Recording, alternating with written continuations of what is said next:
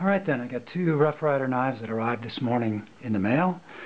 The first one is a 157 a 4-blade Congress knife, about a medium size. It's a fairly small format. I wanted a knife that would be good for whittling, basically, with a variety of different blades, and for that it does not disappoint. It has two sheepsfoot blades, basically identical blades, and two smaller blades. I believe the longer blades are 1 7/8 about, and the two smaller blades, one is a coping blade and the other is a pen blade, which are very good. In fact, the coping blade is basically with the factory edge on it, it's good to go. You can actually carve with that. The other ones are sharp, as I can attest to, since I tend to wipe blades when I finish before I close them, and I put a nice little slice because these blades are fairly narrow, so your fingertips are near the edge if you have that habit to wipe a blade. Because it is a small format knife, the blades are narrow, which is not a problem for the smaller ones. For the main blades, I would have preferred if this was had a slightly bigger, wider format to it, so that the blades could have a little bit more depth to them.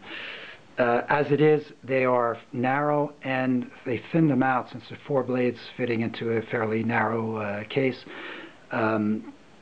The blades are narrowed here, and you can see that ever so slightly, so that on the longer blades there is a little bit of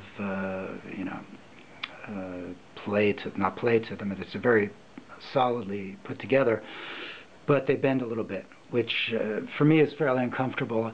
So what I think I'll do with this is, since I have two identical blades here, on one of the blades, probably this one because the nail nick is shorter, what I plan to do is to take down quite a bit of steel there and bring that down to more of a Warncliffe shape, with a more pronounced point for detail work, finer detail work.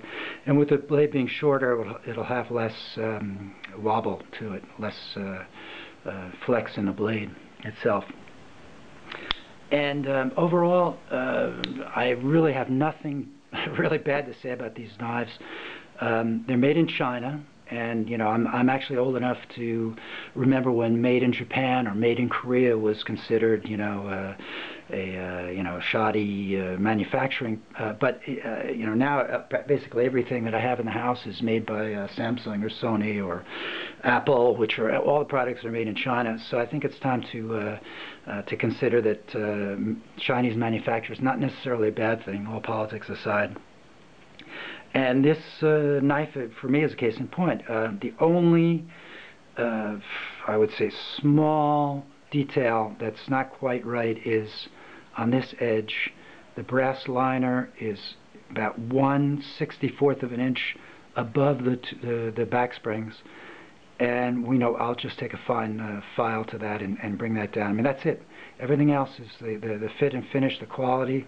The 440A stainless steel blades are actually, when I tried cutting with them, they have the factory edge on it, so they're sharp, but they're not sharp enough for carving, except for the where is it? The coping blade. Here it is. This one, actually, they put a better edge on that in the factory. This one actually cuts very, very nicely. And they seem to be well tempered. I think that they'll keep an edge fairly well. For me, the next step now is to, I'll put these on the whetstones, and I will grind down one of those blades, and then I'll strap them to a razor sharp edge for cutting. But as it is, even out of the box, I mean, cutting paper is a ridiculously useless example of what a blade can do. But I mean, they're not dull. Coming out of the box, they're even the they're not dull. Even the main blades, which are not as as well. They didn't put as good an edge on it as the smaller blades. Anyway, for carving, they need to be sharpened. So that's the next step. And along with that blade, with this pocket knife, is I just wanted to say about the handle. Supposed to be a brown. Its build is a brown jigged bone, stag bone, whatever they call it. It's really nicely finished. I mean, the fit is perfect, perfectly smooth.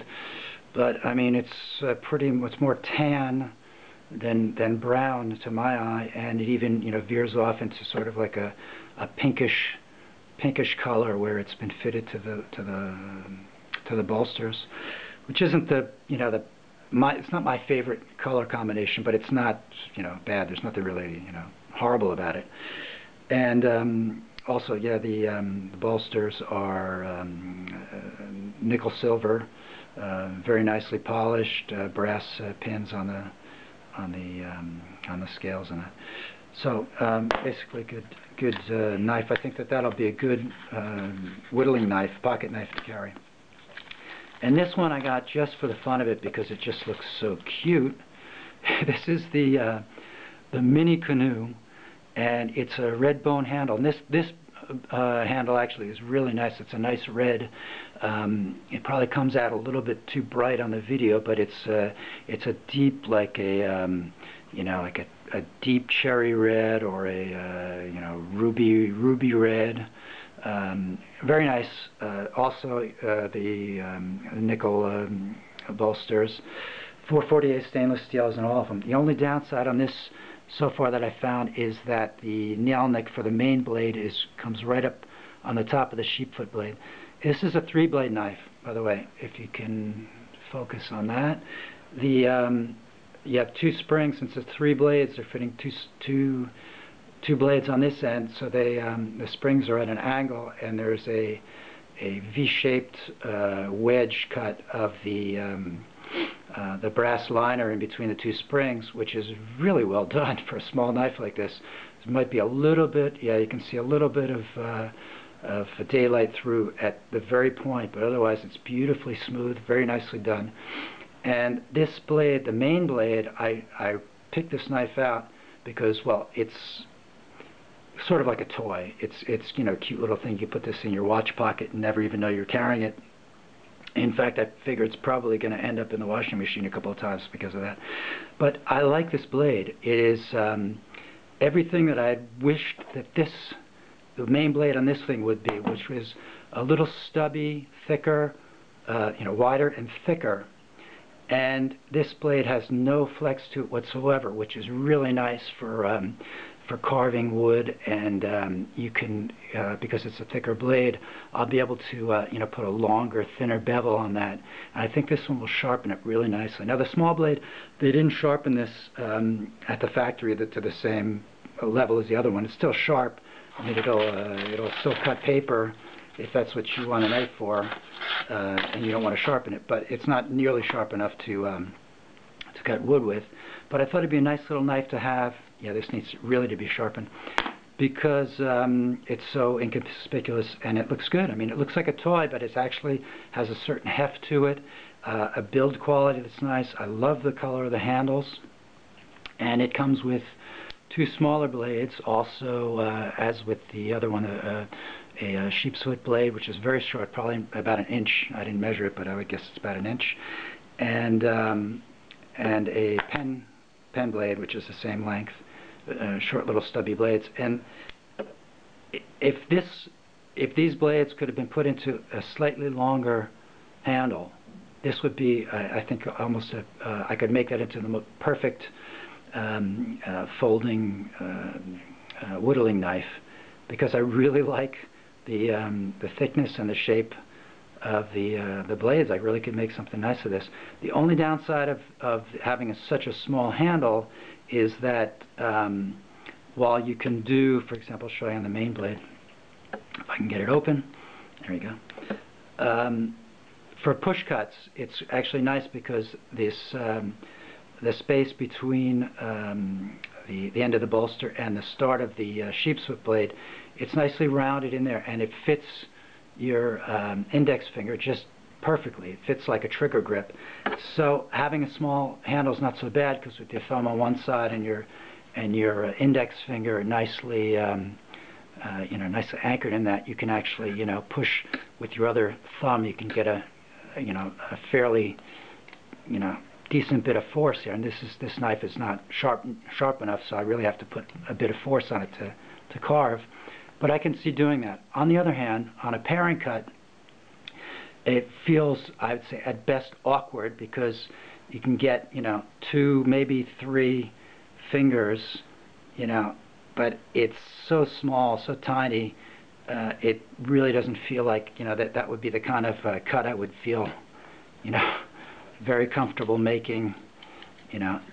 It's tiring, and I also feel it pivoting in my hand. So for just a little knife to have around, and maybe use some of the use this for some of the smaller detail work where I'm pushing with my thumb, and I'm just want to get some little detail in there. That's good enough, but I just like it.